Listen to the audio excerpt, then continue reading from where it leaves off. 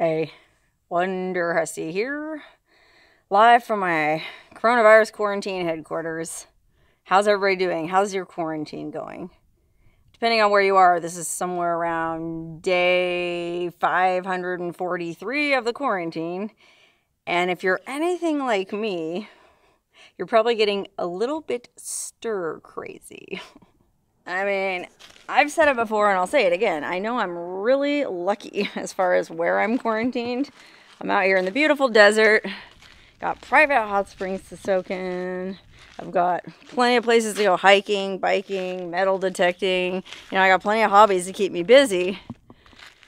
But, gosh, as lucky as I am, I still get bummed out sometimes.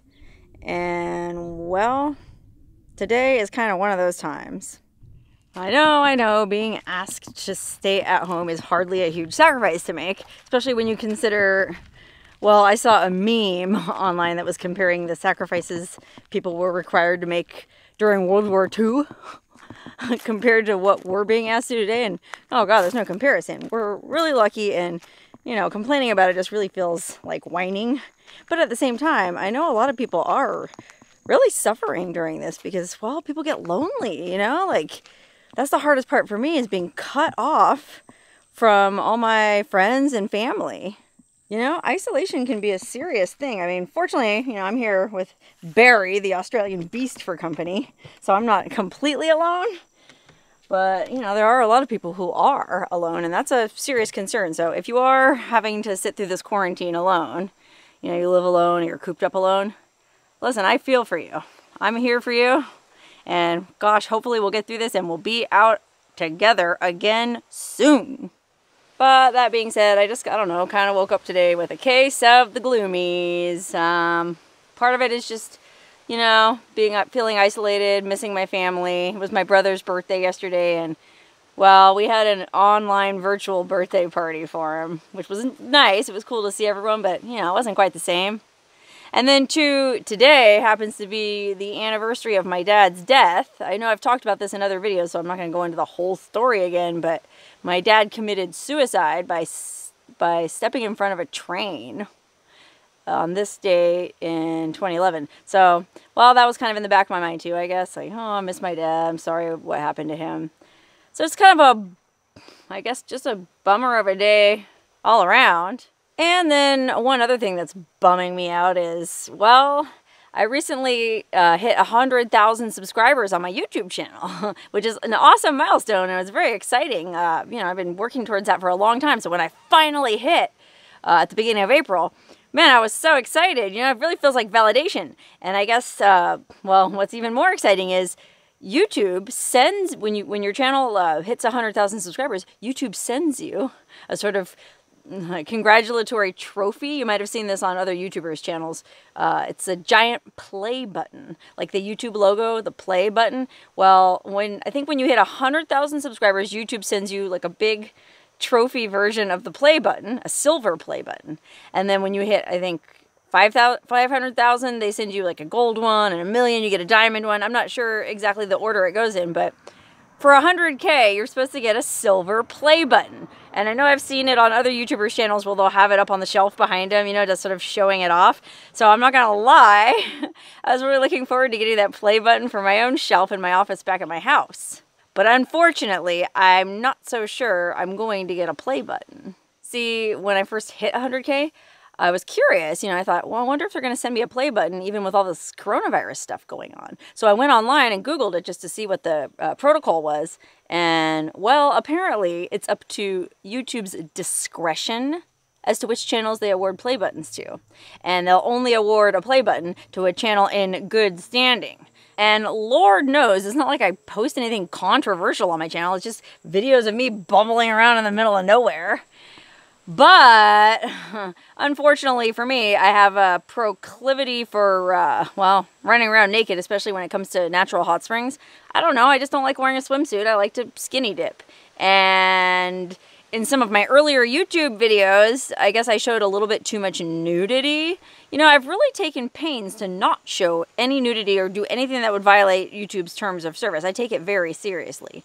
And in YouTube's defense, they're actually pretty fair, or they have been pretty fair in my experience when it comes to violations. Earlier on, when I started my channel back in, well, I really started my channel seriously in 2016, and back then I would kind of upload just anything. I didn't really take it too seriously, and so every now and then I would get like a warning that my video was inappropriate or whatever, and usually it was because, you know, I'd put like a very brief glimpse of butt nudity. You know, I kind of use the Instagram standard as my standard. On Instagram, you're allowed to show your butt as long as it's not, you know, up close and personal. So I figured, okay, well, if it's okay for Instagram, it should be okay for YouTube. And YouTube says that nudity is allowed as long as it's not in a sexual fashion. So with my previous run-ins, when they would let me know that something was inappropriate, I would either just take the video down or I would mark it as 18 plus or whatever. It would all work out. Well, apparently there was this one video I made way back in, I think, 2016, where I went to Arizona Hot Springs, and well, somebody had just given me a GoPro with an underwater housing so you could shoot underwater footage, and I thought it'd be cool to shoot some footage of my bare butt underwater. And it couldn't have been more than, God, maybe 5-10 seconds of footage, but it was enough for, you know, 4 years later. The video was up for 4 years and they didn't complain about it until 4 years ago. Well, actually, I think they did give it a yellow light. They said it wasn't suitable for all advertisers, but it didn't violate their standards for 4 years. Then all of a sudden they changed their mind 4 years later. Earlier this year, I think, I got a notification from them saying it violates their community standards, and now my channel has a strike on it. And fast forward to now when I'm supposed to get this play button. Well, apparently, if a channel has a strike against it, then it's not in good standing, and they reserve the right to not award a play button. So I'm pretty sure I'm not getting a play button from YouTube. Okay, so I'm bummed because I'm lonely. I'm bummed because my dad stepped in front of a train, and I'm bummed because I didn't get a play button.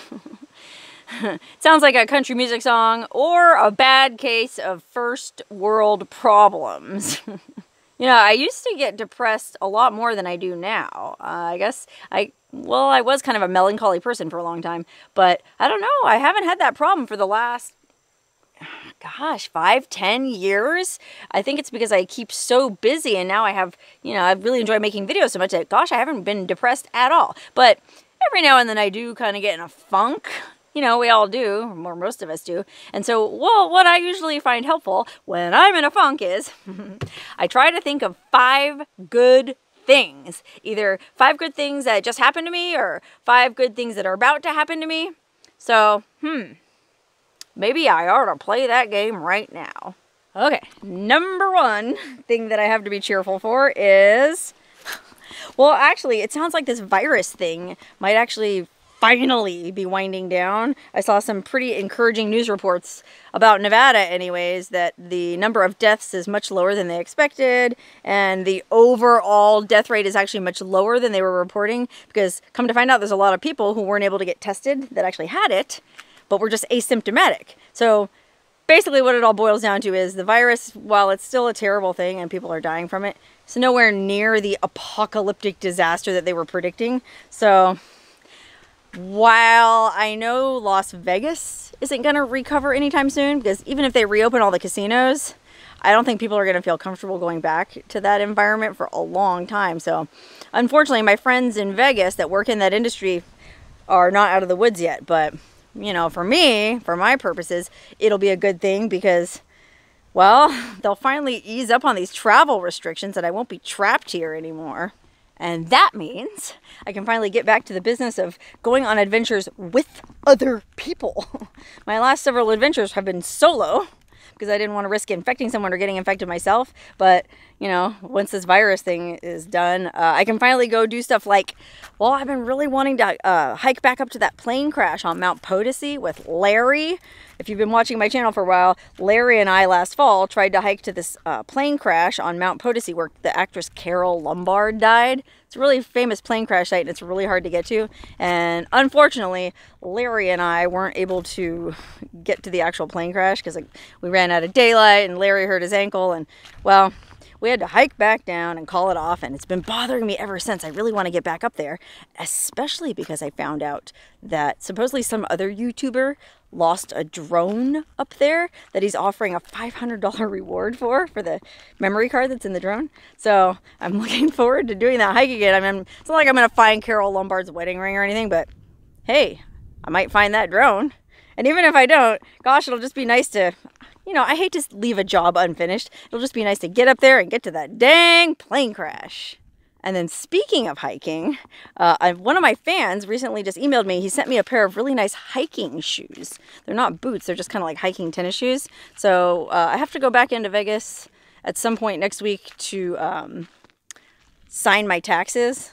I did my taxes. I left them with my accountant, or I mailed them to my accountant, but I have to go sign them in person. So I have to go back into Vegas, and then I'll use that chance to check my mail and get those hiking shoes. And then, well, I mean, if they friggin' reopen Death Valley, I have this awesome hike planned out. That's going to be the perfect way to break those shoes in. I read about this cabin, this ultra remote cabin way out in the super remote part of Death Valley that has since become wilderness, so you're not allowed to drive out there anymore. So you have to hike 4 miles from the closest place you can drive to get to this cabin. And, well, you know me, I love my cabins. I love stuff that's hard to get to, and I love making videos all about it. So that's a hike that I'm really excited to do. And, well, hopefully they reopen the park before too long, because it's about to get too hot to hike in Death Valley. Okay, so I'm looking forward to the virus thing being over, hiking to the plane crash with Larry, hiking to this cabin in Death Valley in my new shoes. Number 4, the fourth thing I guess I'm happy about is, well, actually this is going to sound weird, but the Burning Man Festival. It's this big festival up in northern Nevada every year that I've been going to for the last 10 years. And I really enjoy it. I have a lot of fun up there with my friends and all the crazy stuff that goes on. You can Google it. It's a nutty festival. It's amazing. But, you know, gosh, I've gone to it for 10 years in a row. So when they recently announced that they canceled it this year because of the virus, well, I actually wasn't disappointed. I mean, first of all, it does sound like a safety hazard to have 80,000 hippies all clustered up on a dry lake bed, you know, sharing food, sharing drinks, passing joints, you know, snuggling up together in lice-infested cuddle puddles. Doesn't really sound like the best kind of festival to have right after a pandemic. But more to the point, I was just relieved that they canceled it, because it means I don't have to go. I mean, I feel like for the past few years, I've been going to Burning Man, not because I wanted to go to Burning Man so much as because I didn't want to not go to Burning Man, if that makes any sense. I just didn't want to miss out on it, because it's a lot of friggin' work. You got to pack up all the gear, bring all your food, bring all your water, you know, put new tires on the trailer, repack the bearings on the trailer, tow the dang trailer all the way up there, set everything up, run around, party all week, beat yourself up, and then pack everything back up, tow your trailer back home, put everything away. It's exhausting and it's expensive. And, well, frankly, I'm kind of relieved that it was canceled. And moreover, because it's canceled, now I have the whole summer free. And I'm, well, depending on how this virus thing plays out, I might be going to Australia with Barry, because Barry's from Australia. And he told me about this trip he took out there once where they took like a RV all around the whole country, around the outback, just camping here, camping there, going to beaches and crazy deserts. And can you imagine? That would be an epic adventure. So, again, fingers crossed, depending on how this virus situation plays out, I may be going down under. Okay, so that's number 4 thing that I'm happy about. I need one more thing. And normally I have so many events to look forward to, like, oh, well, I'm going to Ballarat for Freedom Days next week, or I've got this festival coming up in 2 weeks, or I'm going to meet up with that person. Well, I don't have anything on my calendar because everything's on hold. So it's kind of hard to come up with things to look forward to, but I can think of one thing to look forward to. I guess tomorrow morning. Okay, well, you can see we're kind of out here in the country. It's a desert, but it's pretty remote, rural, not a lot of development. And there's this, well, you might not be able to tell, but there's this big sort of marshy wash that runs right alongside Barry's house, and it's full of wildlife. Early mornings, you see coyotes come cruising through, and then you see little beautiful little bunny rabbits, birds, I guess there's even little desert foxes out here. I've actually never seen one of those, but Barry said he has. But there's these adorable little cottontail rabbits that run all over his property, actually. Like, some of them live in the wash, and a lot of them actually live in the palm trees around that blue trailer. That's Barry's old house.